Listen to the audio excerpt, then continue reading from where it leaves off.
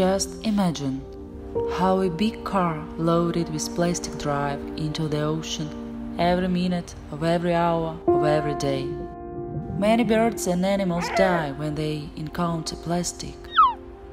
Species are dying out faster than ever before, and plastic has become part of the food chain.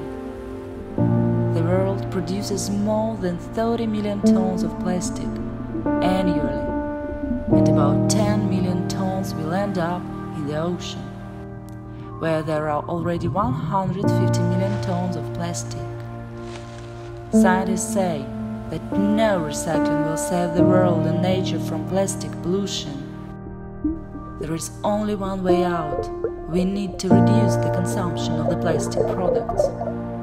We suggest starting with the rejection of plastic disposable tableware and switching to the use of environmentally friendly disposable tableware made of natural materials. Such dishes are safe for the environment, non-toxic, reduce emissions into the atmosphere, fully biodegradable, and do not harm the health of animals.